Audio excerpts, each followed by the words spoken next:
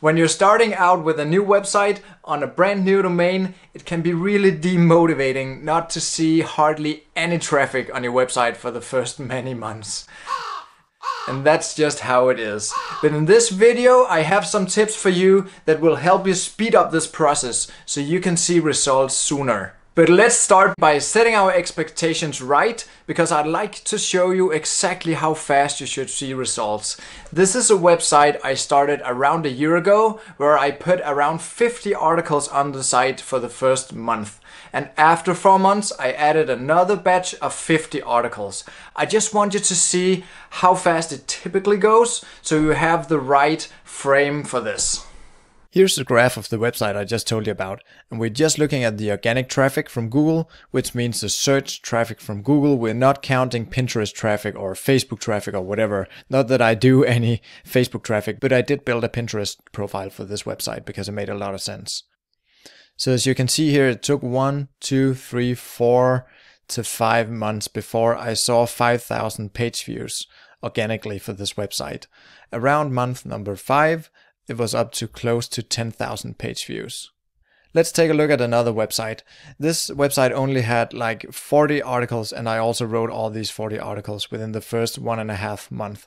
And I should say that the starting point for these curves is the day that I posted the first article. So for this website, it was 1, 2, 3, 4, 5, 6, 7, around 8 months before I saw 5,000 page views.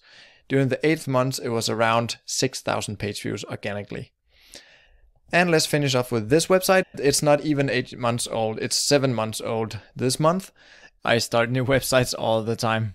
1, 2, 3, 4, 5, 6 months in, I was around 5,000 page views per month.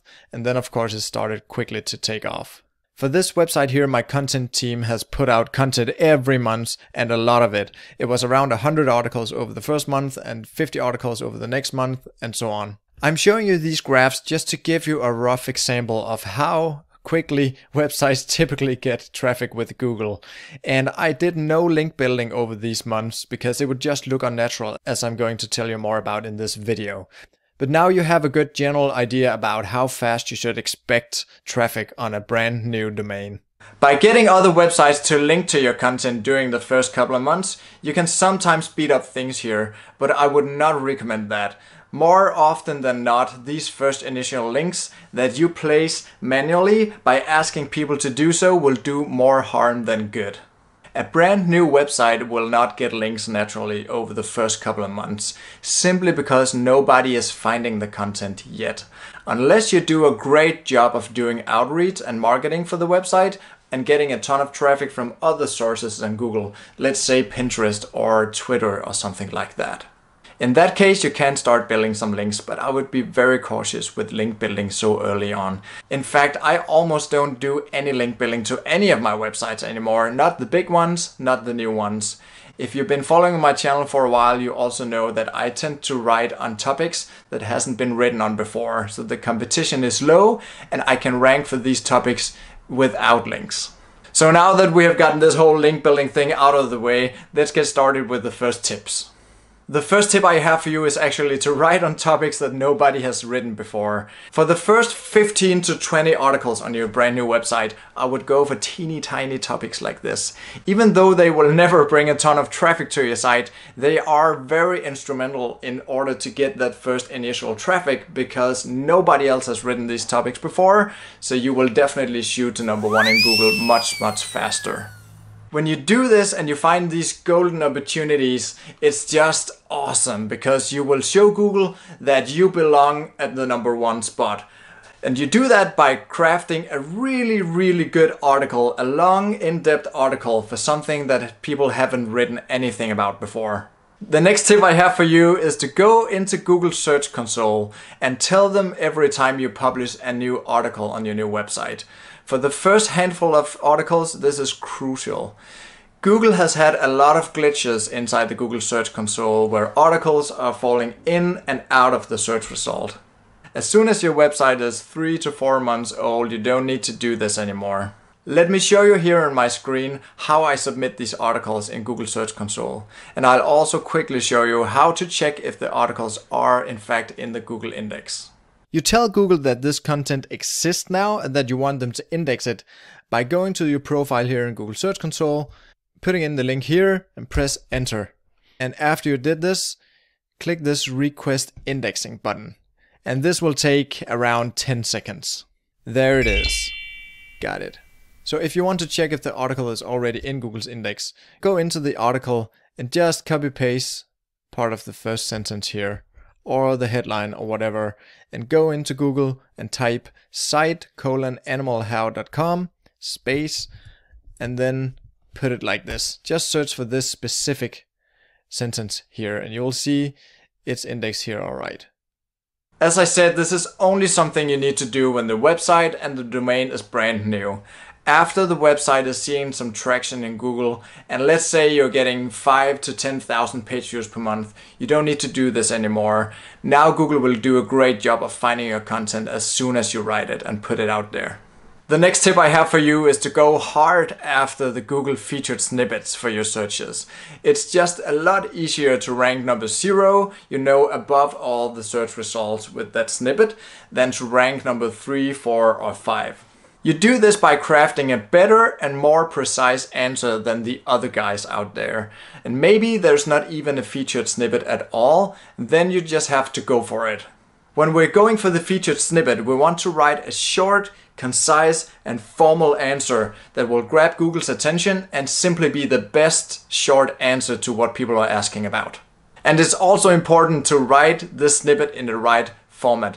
Sometimes it'll be a little sentence, otherwise it'll be a structured list or a bulleted list.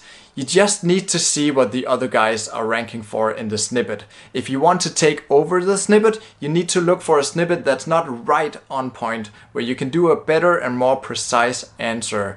And in order to win this snippet, you can also look at similar searches for more competitive keywords. Let me show you on my screen how I do this and how you can do this too. Let's say you wanted to take over the snippet here. For the search, do tennis players make a lot of money? As you see here, this one is definitely not on point. It's ranking with an article about how do professional tennis players make a living, so that's not the same thing. And also here in the answer box, unlike athletes in 4 major sports, blah blah blah. So in general, how much do professional tennis players make? So it's definitely not getting straight to the point. So when we want to research how to do this better, we can do a similar search. Now I tried to type in, do baseball players make a lot of money? Of course, this search will be much more competitive.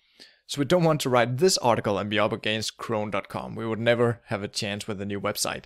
But we can get inspired here because the searches are so similar, and we can see sort of what Google liked with this article and how they won this snippet. How much money do baseball players make? So that's much closer.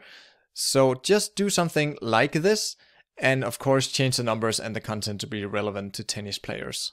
Maybe something along the lines, the average salary of a tennis player is around blah blah blah, and maybe dig into some problems with these numbers, uncertainties, and like this one here, at the most recent count, 38 players are making around whatever, and 125 players are pulling in more than 10 million. Just get inspired here and write something like this. Maybe do 3 or 4 more similar searches in order to see how to totally nail this sucker. When going for this featured snippet, I have another very important point to make here. Make sure to answer the whole question. Give them everything there is to this answer.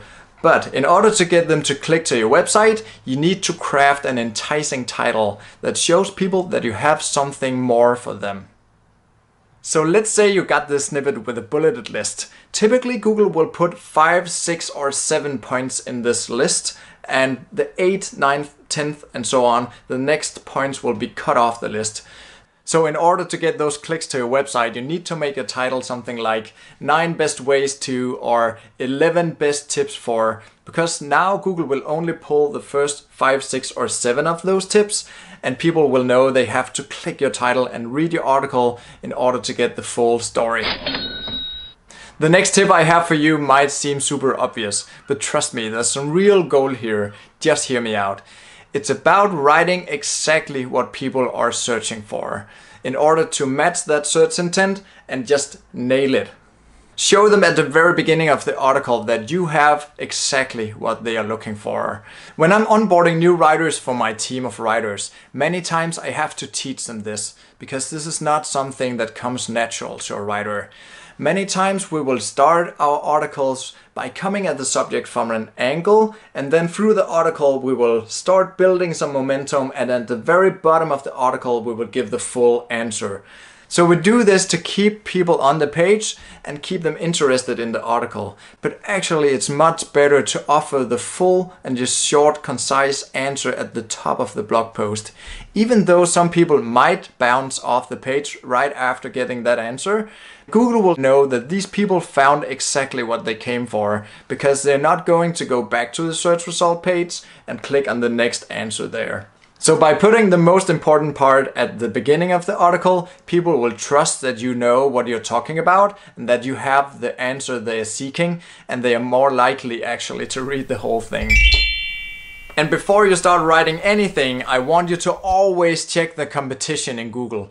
Go into Google and search for the topic you want to write on and check what's on top there. If your website is new, you just registered the domain and you're putting those first articles up there, don't write an article if you find the correct answer in one of the articles that already ranks in Google.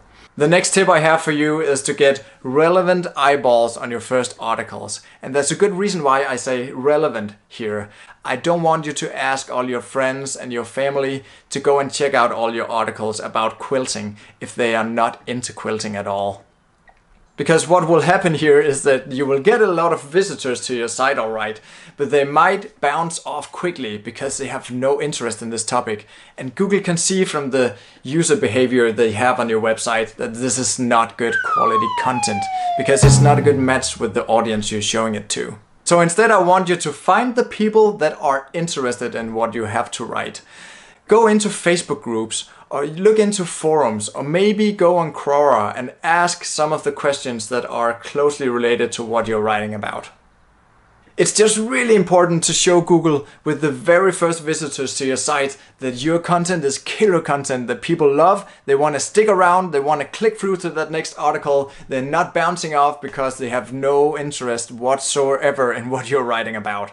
So even though it can be very tempting to show all your friends your new website, maybe you shouldn't do so. Just wait a little while and try to find the right places where people are looking for what you have to share. Write the best possible content for these first articles and invite people over who have an interest in what you have to share. This is to show Google that you have excellent metrics, that people want to stick around and they love what you're doing. Subscribe to my channel here. I'm putting out new videos every week for you guys, and give this video a thumbs up if you liked it. See you next time.